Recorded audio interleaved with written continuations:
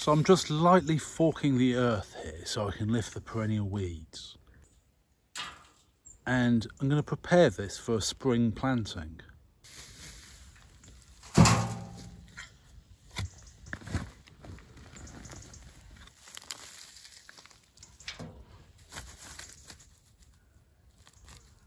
Now, I'm not going to leave this soil open and bare over the winter. We're going to plant a green manure here.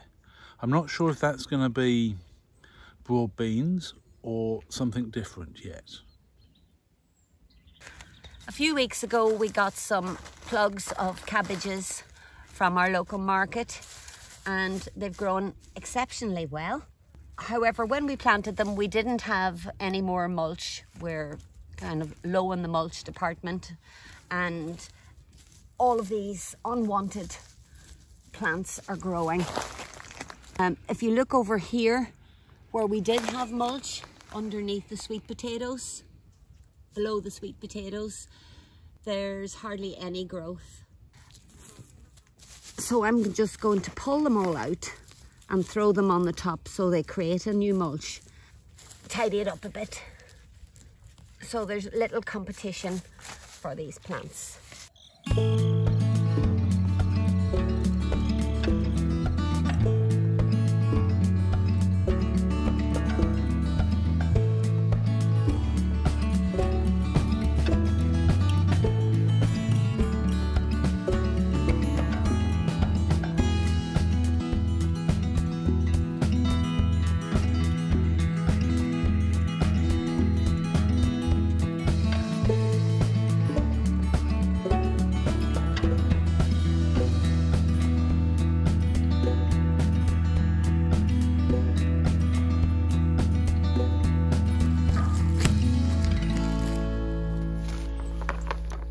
My dad's coming to visit in a few days, so I want to get tidied up a little bit. I've got a bit of trimming to do, a few paths to finish off, and it's going to start raining soon, so I've got to get on with this.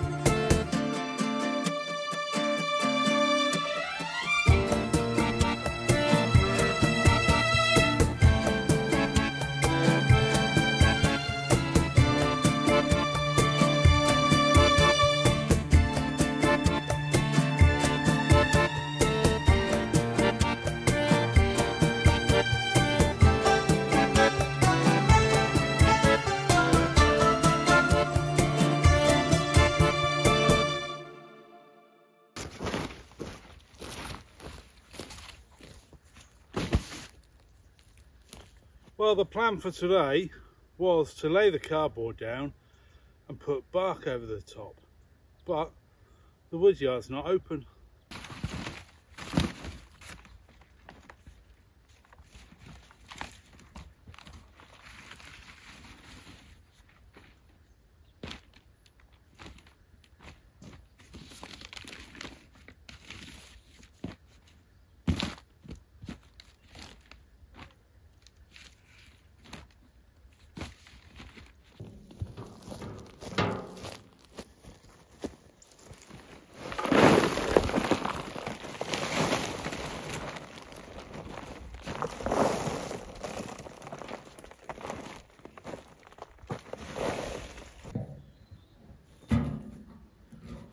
Well, I haven't got any more bark to put down today, so the rest of this will have to wait.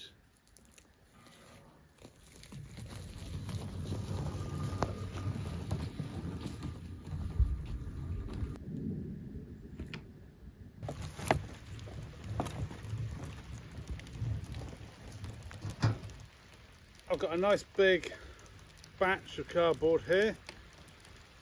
This is going to lay along the wall, and I'll put some bark on the top of it.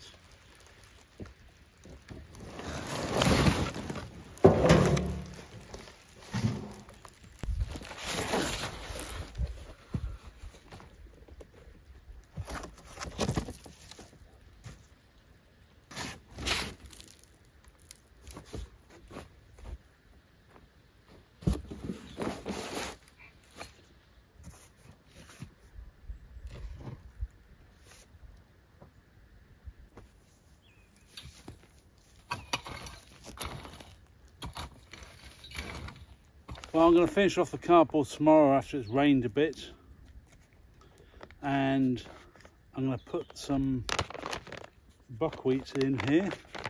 It's a good green manure for shading out weeds. In front of that, I'm going to put a row of red clover, which is very good for fixing nitrogen into the soil and will definitely overwinter.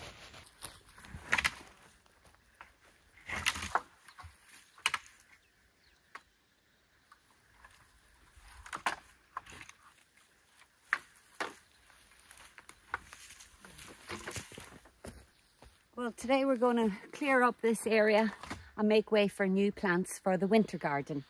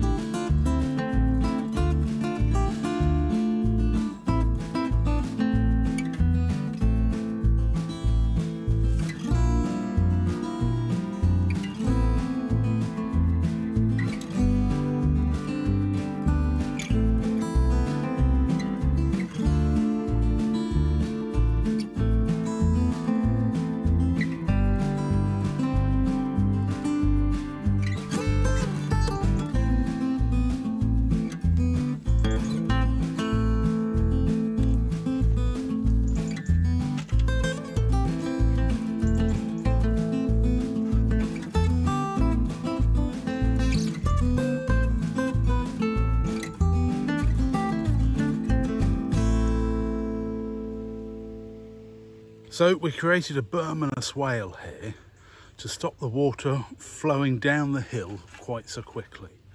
This will slow the water down, allow it to seep into the ground and provide more moisture for the trees that we've planted along the berm just here. The Japanese crabapple, the physalis, the little Californian poppies, and today we've filled in the swale with pine bark that will soak up the moisture and stop this from getting waterlogged. It also provides a fantastic path for us to walk along just here.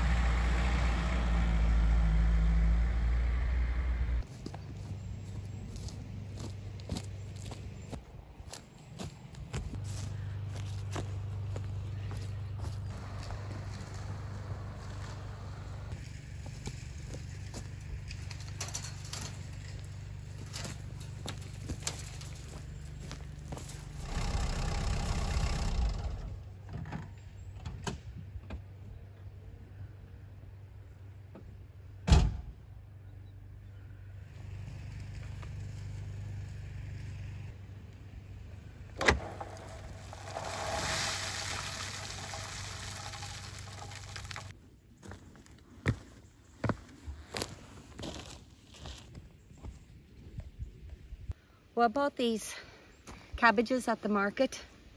I think they were called liso cabbages, but the lady at the market told me to plant them this far apart. So I guess they're going to be huge. And what I'm going to do is plant them underneath the beans. The beans are nitrogen fixing and brassicas are leafy green, and leafy greens like nitrogen. And these will all die back pretty soon. So I've got to scramble in here somehow and get them planted. Well, I'm going to sort of throw these. 1, 2, 3, 4, and maybe one more way down there. 5. Oh, there's 6. Right, so I'll plant this first one here. It's a little bit awkward.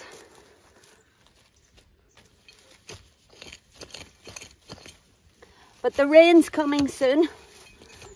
Well, they've said that for a few days and it's only really drizzled.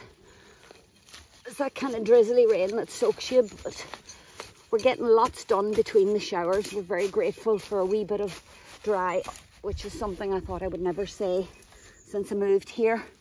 That's one. Now, I think that's a good arm span apart. What do you reckon? Yeah, I concur. So maybe these will be big giant cabbages. And I'll turn green from the amount of cabbages that we eat. I love planting for the winter. The winter garden is always something to keep you going and keep the ground covered.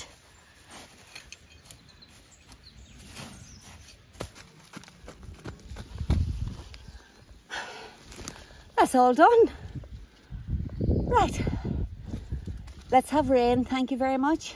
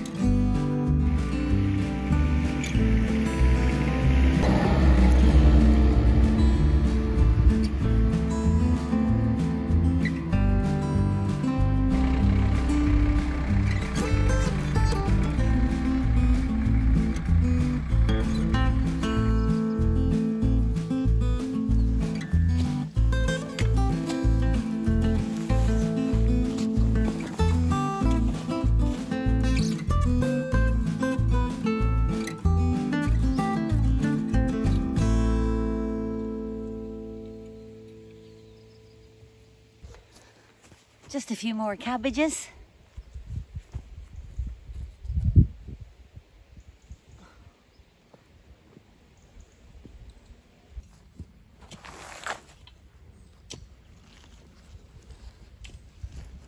I say these are cabbages, but I should just call them brassicas, because I have no idea what they are.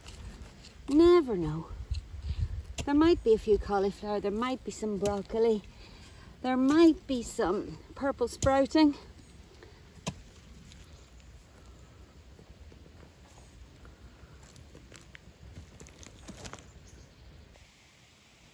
So that's, I think, about 50 onions and probably 25, 30 cabbagey things planted.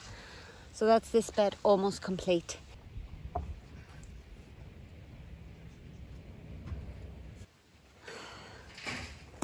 So I'm having a wee lie down here under the cabbages. Does that make me a cabbage plant baby? I have a little update on last week's video when we found the knife.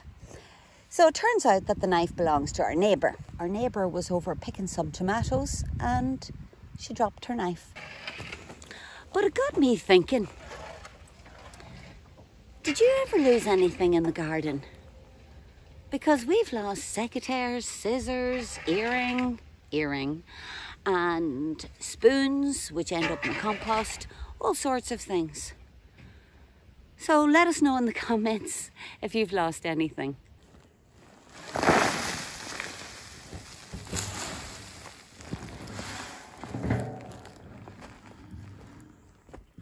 Well done. That's a whole pickup load of pine bark along the edges of these new beds here. That's 2. No, we put 1 pickup at the top. Oh yeah, you're right. We did it in 2 halves. Yeah, we've done 2 pickup loads today. 1 in the top Burman swale and 1 down here on the second terrace. Meraid is standing in the new bed that's planted up with seeds, but we'll forget about that. So all this pine bark comes from our local woodyard that make pallets, and I pay €20 for a pickup load.